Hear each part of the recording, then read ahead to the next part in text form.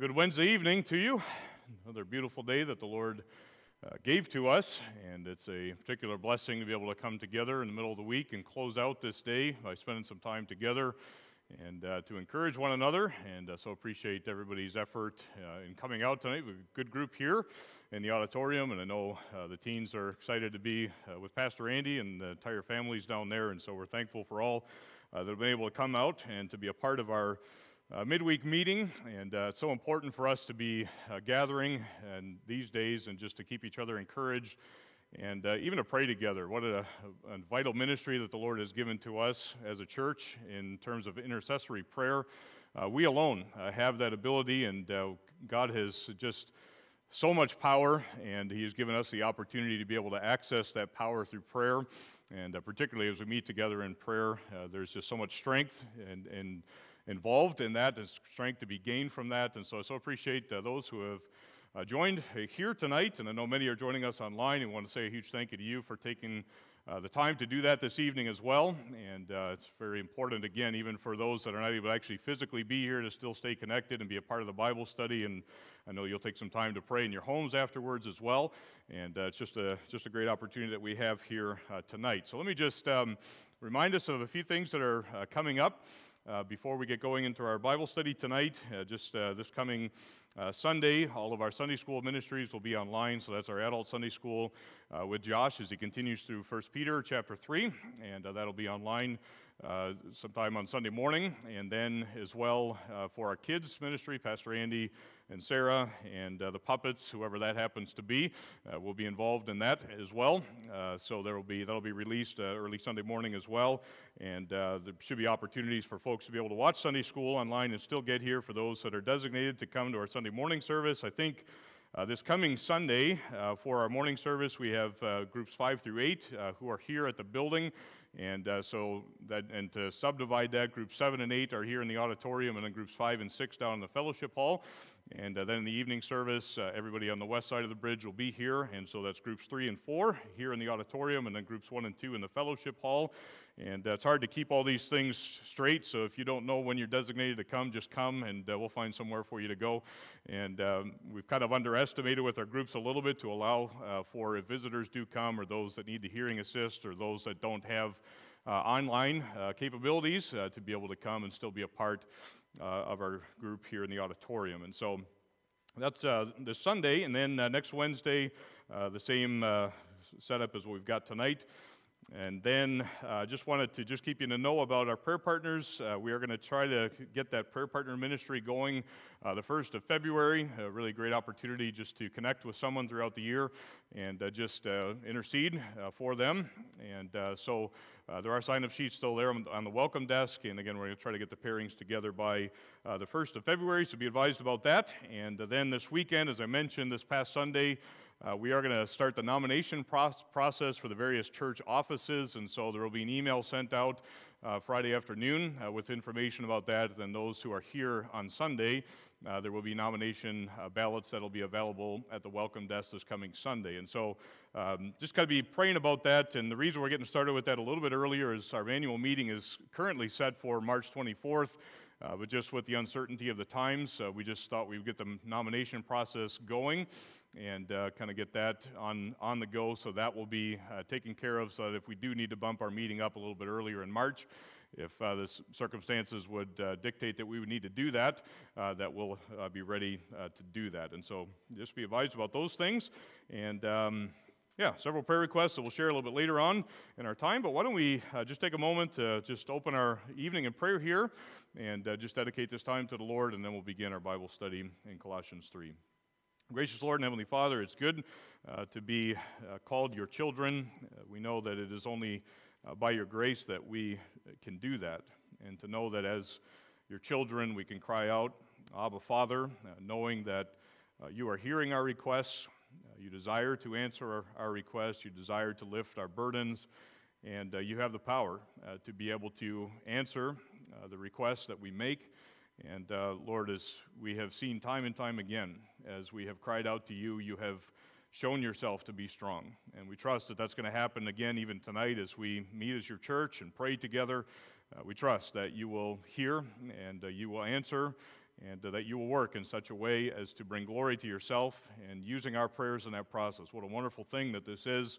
I'm thankful for the life that you have given to us in your Son, the life that drives us to come out as your church, whether we're here in person or just even joining at home, to desire to be a part of this. We can only say glory to God for the desire that you've put in our hearts to do this, and we trust, Lord, that everything that we do tonight would be an offering of praise to you, and that you would be pleased with our worship and our prayer tonight. And even as we take time in the Word this evening, we do ask, Lord, just for clarity in my communication and clarity in all of our understanding of your Word, that it might prove to be life-giving, and that it would truly correct our thinking, that it would conform us to the image of Christ. And may this be just a profitable time in which we'd be edified in your Word, and then in our fellowship with one another, and then even in our prayer time.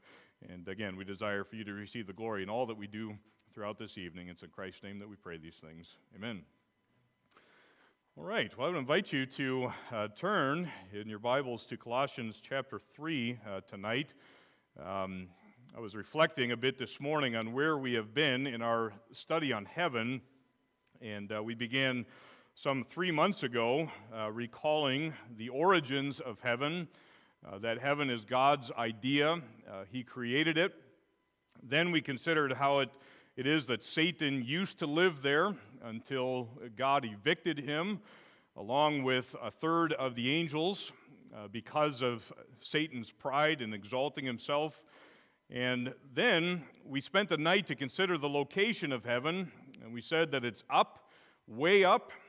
And then we spent several weeks contemplating the temporary or intermediate heaven, the paradise of God, where our loved ones in the Lord exist today, where all believers until the end times events will be going, and after which God will create a new heaven and a new earth. And then the last couple of weeks we conducted some studies on angels and gave some thought to what our relationship with angels is here on the earth now, and also contemplated some of what our relationship with angels will be throughout eternity future, that we as the redeemed saints and the angels who have observed everything that God has done since day one of creation, as we come together and worship around the throne forever and ever. In coming weeks, I plan to move into some discussions about the new heaven and the new earth, the new Jerusalem, our final destination as it's talked about in great detail in Revelation 21 and 22. That's going to be an exciting study once we get there. And then from there, I'd really like for us to even walk through the whole end times strategy and to see all of the things that will be taking place both on the earth and in heaven leading up to the end times. I think we've all been giving thought in recent days to the fact that it seems that the return of the Lord is really soon. And I think it'd be good for us to get up to speed on what the Bible says that we can expect in the last days, and I'm really looking forward to getting into that kind of in conjunction with our study on heaven a little bit later on in the winter. But I wanted to take tonight, midway through our study on heaven, to consider this passage that really challenges us to do what we have been doing as a church on these Wednesday nights, and that is to think much and to think often on heaven and our eternal destiny. Colossians 3 is the passage that really motivated me to study heaven in the first place, and I thought tonight would be a great night for us to walk through it together. Originally intended to do it last week, but some other things took place last week that are leading us to do it tonight instead. But let's go ahead and start by reading Colossians chapter 3, verses 1 through 4 together. If you then be risen with Christ, seek those things which are above, where Christ sitteth on the right hand of God. Set your affection on things above, not on things on the earth. For ye are dead, and your life is hid with Christ in God. When Christ, who is our life, shall appear, then shall ye also appear with him in glory. Now, I want to start with a puzzle for you. A couple of years ago, I was driving in the North End on the way to the hospital for a visit when I stopped at a red light and I came up behind this vehicle. And my attention was arrested because it was a van, and it was a Kia van, which we have. But as I hit the brakes behind this van, I noticed this license plate. And it took me a while to figure out what it said, but once I did, I had to snap a picture. Can you solve the puzzle? Heaven can wait. HVNCNW8.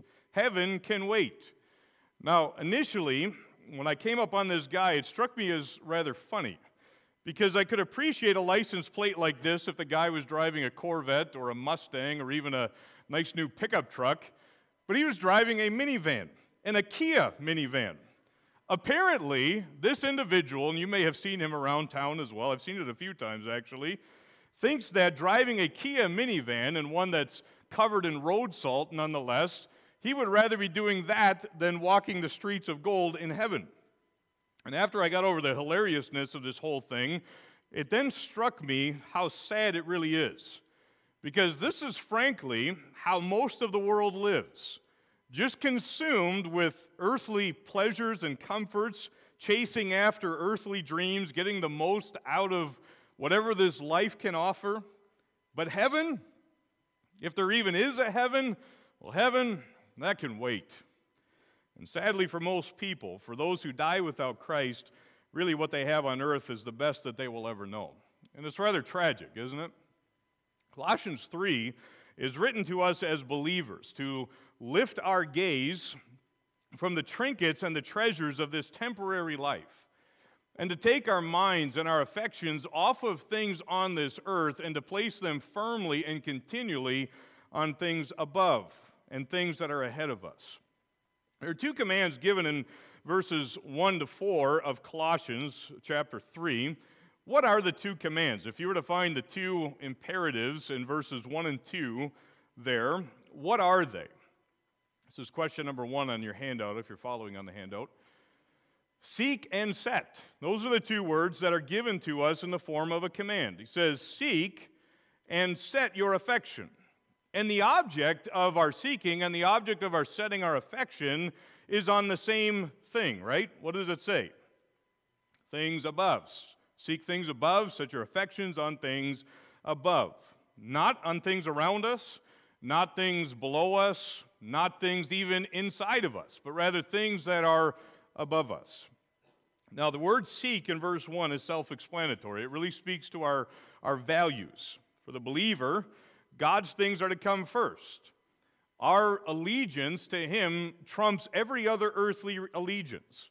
When faced with choices, the first factor in the choices that I make is not, what will this do for me here on the earth? How will this make me more comfortable? But rather it is, will God be pleased with this decision? What kind of eternal treasures will I be laying up if I make this decision? And how does this impact my eternity? How will this help grow God's kingdom? The things of God, eternal things, are to consume the believer's thinking. And Jesus said this in the Sermon on the Mount in Matthew 6 and verse 33 when He said, seek first, what? The kingdom of heaven. Seek first the kingdom of God and His righteousness. Now that second term, the term set, and combined with the rest of the phrase, set your affections, this term has the idea of setting your mind. It literally is mind things above. Think on things that are above. But the translation affection there really is excellent because we naturally think on the things that bring us pleasure, don't we? I don't know about you, those of you who did grow up in a church setting, which I did.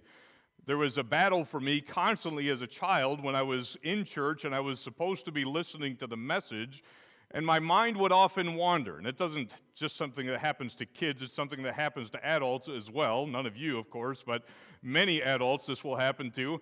But you're there and you know you're supposed to be listening to the message, but your mind is wandering to things that are actually a lot less important than the truths that the preacher is preaching about. So for me, it was sports, thinking a lot about what I would do the next day in the big game that I had lined up the next day. Or maybe you're thinking about a particular boy or a particular girl or a relationship or whatever it happens to be. And our minds are constantly wandering from things above to things that are on the earth. And so what we think about, though, really shows what it is that we have an affection for. And this is absolutely true. And so we're called in verse 1 to set our minds on things above, to value things above, so much that we would seek them. But then in verse 2, to actually treasure the things that are above, so much that we mind them over earthly things. And both of these terms are given in a tense that really indicates that this is something that we ought to be constantly doing. In other words, we're going to constantly be drifting back to things that are below. And we're constantly called as believers to put our minds back on things that are above. We see an advertisement and we get consumed by some product, and suddenly we just got to have it. A friend gets a new truck and suddenly the old hatchback has lost its luster. That family just seems to have all of their things in order, and my family is such a mess, and we tend to envy those that have it all together. That woman seems to have the perfect husband. That man seems to have the perfect wife. An image pops up on the screen, and so quickly we're driven to things and to mind things that are on the earth. Or on the other hand, things that are not so pleasurable, but things that are disappointing and frustrating, we're constantly driven to think about those things as well. When we move back into orange level again, what a frustrating thing. When our sports team loses, when we get a diagnosis that is less than desirable, and on we could go, when the house is falling apart. And over, we seek and we set our minds on things that are around us and things that are below. It happens all day, every day, and the Scripture calls us constantly to lift our thoughts and our affections back upward. Do this every day, constantly. It's a constant refocus that we are called to do here.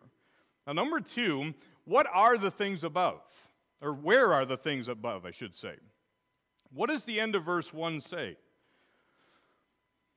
Seek those things which are above, okay, where Christ sits at the right hand of God. Where is Christ seated at God's right hand? It's not a hard question. It's in heaven, okay? And what direction did we say heaven is? It's up, it's above. So we're called to look up and to value and to have an affection for and think about and long for heaven. To constantly lift our gaze from the things of the earth that are passing away, things like Kia minivans and viruses and other things like that, and to long for a better world. This is good for us. Heaven is to be a place that we think about often. It's a place that we ought to be regularly longing for. And I wanted to consider this third question as sort of a discussion point and maybe to help stir up some affections that towards our longing for heaven. But who are some people that have had this kind of upward view, this kind of longing for heaven? And we'll start with people in the Bible. Who are some scriptural examples that you know of, people that longed for things above and lived in that way? Okay, Stephen is a great example of that, who as he is being stoned to death, he immediately looks upward to heaven and he says, Lord Jesus, receive my spirit. Who else? Okay, Paul, he says, well, you tell me, what does he say? Where's a couple of places where he expresses his longing for heaven? Outside of here, Colossians 3, obviously, but where else? Okay, absent from the body, present with the Lord. I have a desire to depart and to be with Christ, which is far better, okay? For me to live is Christ, to die is gain. Who else? What's that? Enoch, another example of one who lived for heaven and who was taken up to heaven in a very unique way. Okay, Abraham. In fact, speaking of Abraham, let's flip over to Hebrews for just a minute, because this comes up a lot in the hall of faith in Hebrews chapter 11. And you can give other examples other than what we have in Hebrews 11, but Hebrews 11 records some of the upward gaze of the Old Testament saints in particular. And if you look down at verses 9 and 10, notice what it says there. Hebrews 11, verses 9 and 10, this is talking about Abraham. By faith he sojourned in the land of promise, as in a strange country, dwelling in tabernacles with Isaac and Jacob, the heirs with him of the same promise, for he looked for a city which hath foundations, whose builder and maker is God. So Abraham is driven by this better country that he has to look forward to. Who else in Hebrews 11?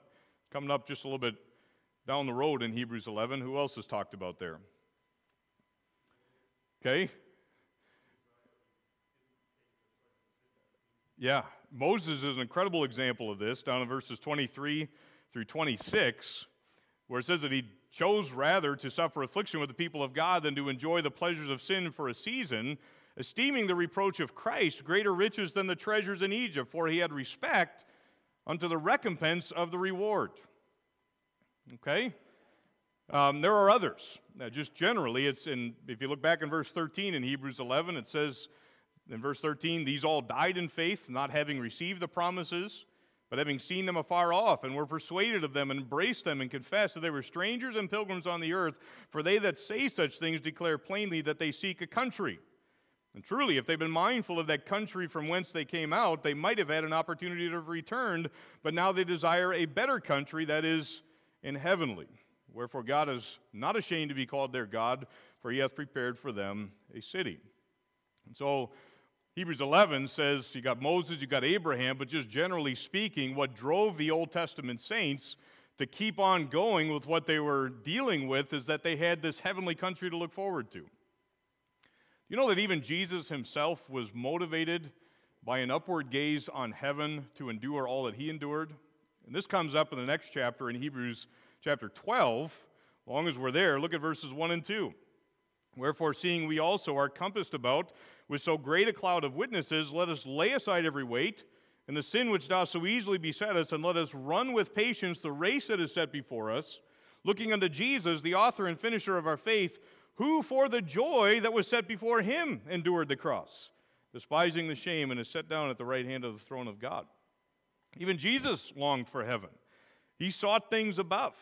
His affections were set firmly on things above, and that motivated him. That caused him to endure all of the suffering that he went through, knowing that it was going to end and that he had this eternal glory to look forward to. And he knew he was going to get there. And the same of us is true of us today. How about even beyond the Bible? You think of maybe examples in church history, or maybe even saints that have discipled you or that you have looked up to over the years, that you just looked at their life and these are people that lived with an upward focus. What's that? Say it again. Ed McNeil. Absolutely.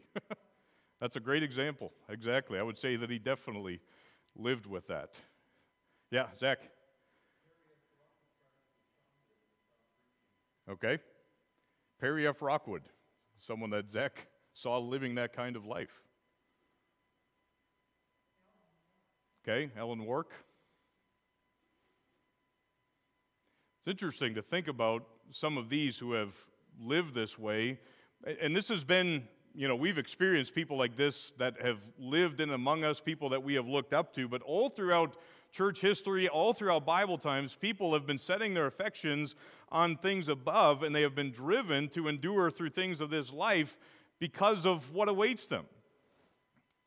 I'm just going to read one quote from a church father, the Cyprian, who said, "Let us greet the day which assigns each of us to his own home, which snatches us from this place and sets us free from the snares of the world, and restores us to paradise and the kingdom. Anyone who has been in foreign lands longs to return to his own native land. We regard paradise as our native land."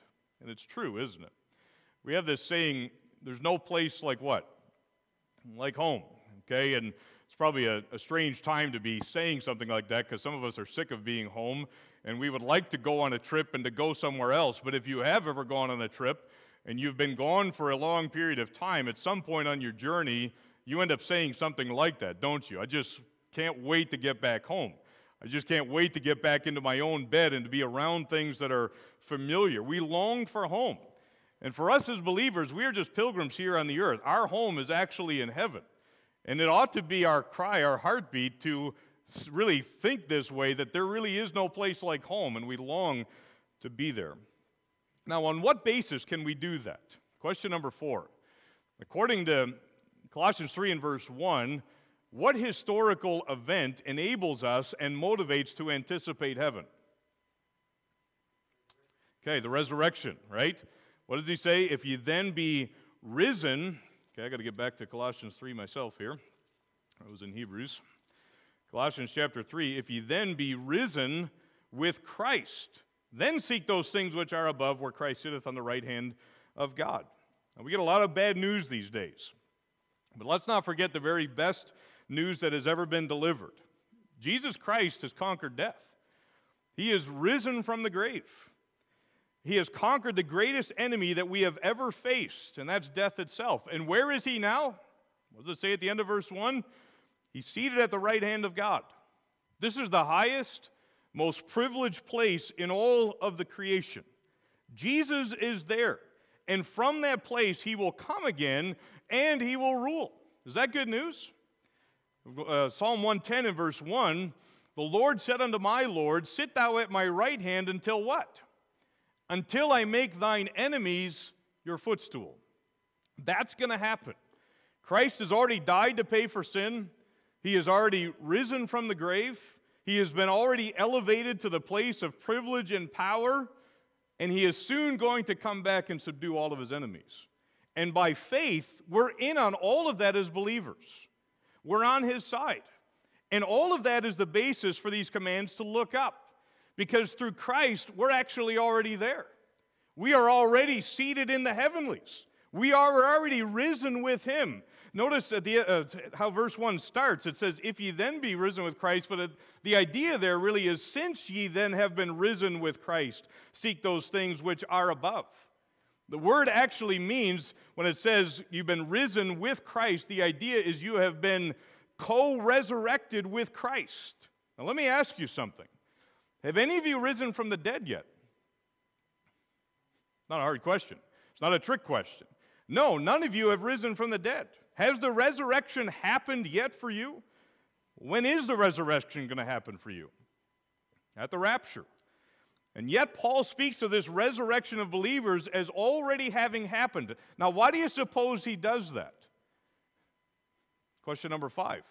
Why does Paul speak of our resurrection as something that has already even occurred? He does so because it's as good as done. Our resurrection is so sure that Paul can say, since you have been risen with Christ, it is so sure that it will happen that Paul can already speak of it in the past tense. Because Christ himself has already been resurrected. That's a fact. Christ has already been raised to the right hand of God. And what does that mean for you and I who are in Christ? We're going to be raised too. If we look back at Colossians chapter 1 and verse 18, here's what it says. If you look at Colossians 1 and verse 18, speaking of Christ, there it says that he is the head of the body, the church, who is the beginning, the firstborn from the dead. That is the first one to ever be raised from the dead, never to die again. And he is the pattern for all of us who are in him. If Christ himself has risen, we too will rise. He is our pattern. When he died, we died with him. And when he rose, we rose with him. You see that? Turn over to Galatians chapter 2 and verse 20 for just a moment. Galatians chapter 2 and verse 20, a well-known passage. It's just a few pages before Colossians 3. Keep your finger in Colossians 3 because we'll be right back. But could I get someone actually to read Galatians chapter 2 and verse 20? Somebody may be able to even quote this. Go ahead.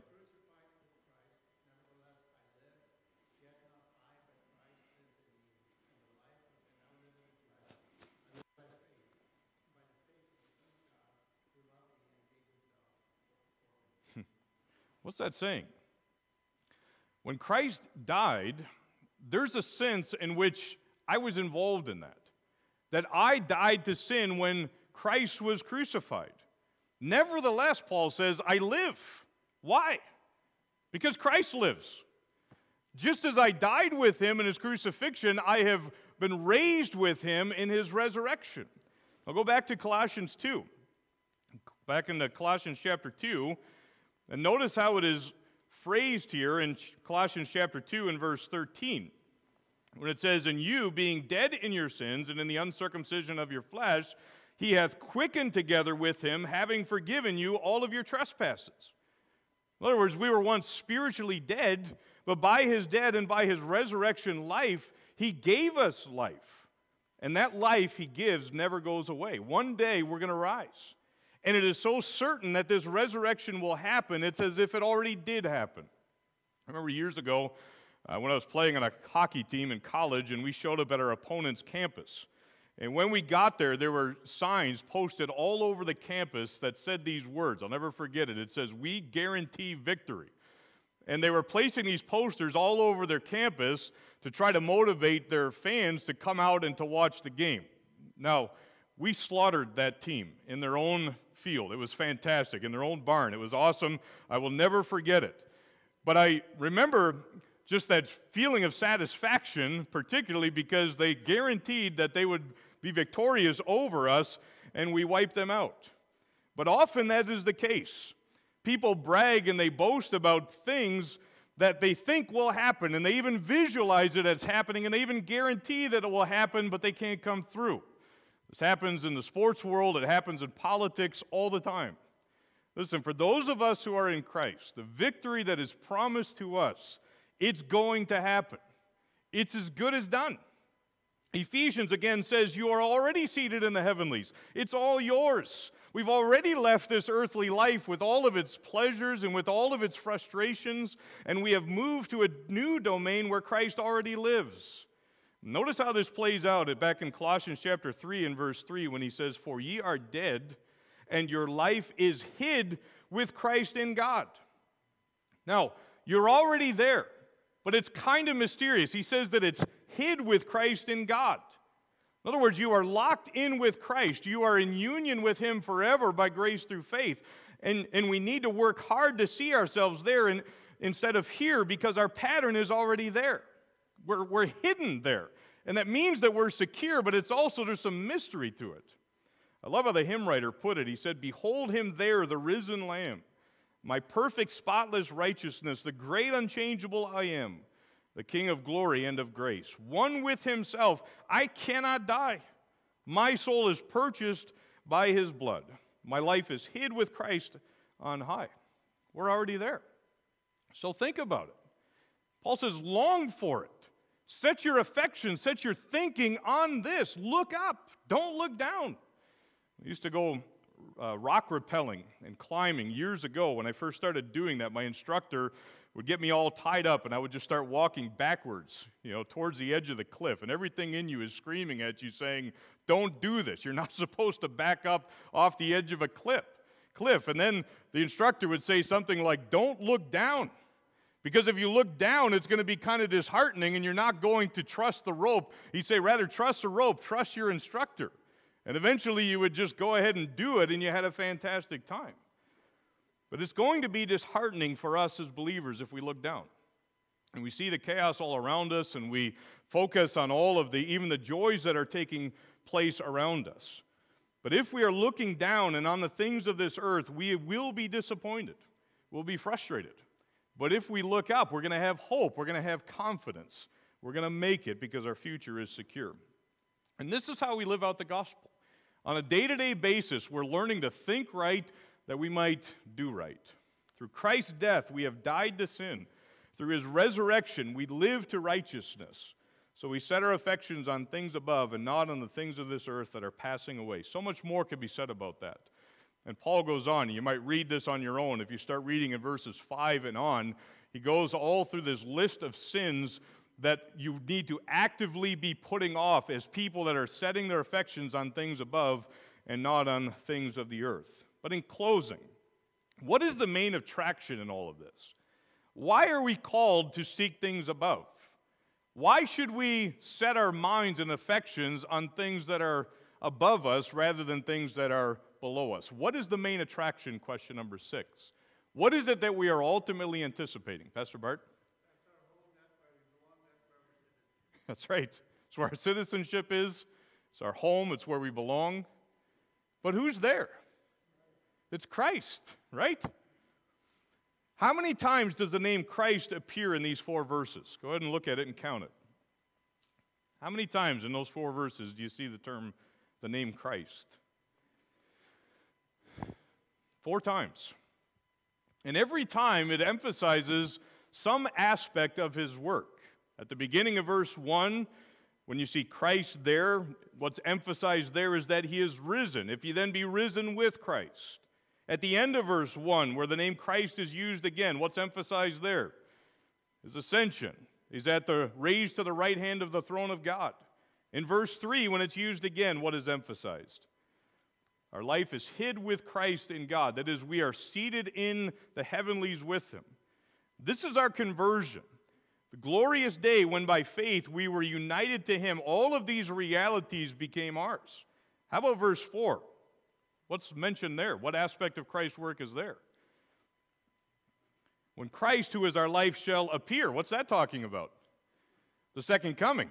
This is when He comes again. Then shall ye also appear with Him in glory. So when that happens, when the second coming happens, all that we experience by faith today will become a full reality for us. All of our longings will be fulfilled. We will appear with Him, it says, in glory. He's already your life now. But too often we fail to see him because we're looking down. But when he appears, there will be no escape. There will be no mistake whatsoever. We will appear with him, and there will never be any mistaking of who we are. There will be absolutely no doubt. I love what one commentator said about this. He said, "The veil which now shrouds your higher life from others, and even partly from yourselves, it'll be withdrawn. The world which persecutes, despises, and ignores believers now will then be blinded with the dazzling glory of the revelation." Let me wrap up with a song that I just wanted to read to you. We don't sing this one very often, probably because it has a bit of a dark, sort of sad tune, a funeralish sounding tune, I suppose. We generally prefer happier sounding songs than this one. But it's in our living hymns. It's the song, "The Sands of Time Are Sinking." Do anybody know this song? Who knows "The Sands of Time Are Sinking"? All right, it's 779B in the living hymnal. Now, 779A is the Star-Spangled Banner, okay? We don't need to sing that one, especially these days. But let me just read the lyrics to you from 779B, okay? Listen to this. "The sands of time are sinking. The dawn of heaven breaks. The summer morn I've sighed for, the fair sweet morn awakes. Dark, dark hath been the midnight, but day spring is at hand, and glory, glory dwelleth in Emmanuel's land. On Christ, O Christ, he is the fountain, the deep sweet well of love. The streams on earth I've tasted, more deep I'll drink above. There to an ocean fullness, his mercy doth expand, and glory, glory dwelleth in Emmanuel's land. With mercy and with judgment, my web of time he wove, and the dews of sorrow were lustered with his love. I'll bless the hand that guided, I'll bless the heart that planned, when throned where glory dwelleth in Emmanuel's land. Oh, I am my beloved's, and my beloved's mine. He brings a poor vile sinner into his house of wine. I stand upon his merit. I know no other stand, not even where glory dwelleth in Emmanuel's land. The bride eyes not her garment, but her dear bridegroom's face. I will not gaze at glory, but on my King of grace. Not at the crown he giveth, but on his pierced hand. The Lamb is all the glory of Emmanuel's land." Now, there's a lot of people out there, and I think a lot of Christians even, who think that heaven can wait. But I, for one, can't wait for heaven. And I trust that you do. But until we get there, because we know that we will get there, let's seek things that are above. Let's mind things that are above and set our affections on things that are above us rather than on the things of this earth that are passing away. And one of the ways that we do that is by doing what we plan to do together tonight, and that is by praying. And we want to take time to do that next. To our online family, let me just encourage you to take some time to pray there in your homes. Certainly lots to pray about these days. Just generally, I'll share a few things with even our online audience, things that you might want to keep in mind. I would encourage you to pray for the health of our church family. We do have a couple who are still recovering from surgeries, and one who is still facing chemo. Please pray for them. Pray for our missionaries. They are all going through challenging times in their specific contexts, and pray specifically for South Africa. I was in touch with the Hassmans and heard from the Hunters as well that they have been put back into lockdown level 3, which means churches can't meet at all. And this is a very frustrating situation for our missionaries, the Rudolphs and the Hunters and the Hassmans, so you might pray for them. And of course, pray for peace south of the border. There's no telling how that's all going to end. We have no idea, but we know we need the Lord to intervene there and to bring peace, and so pray for that.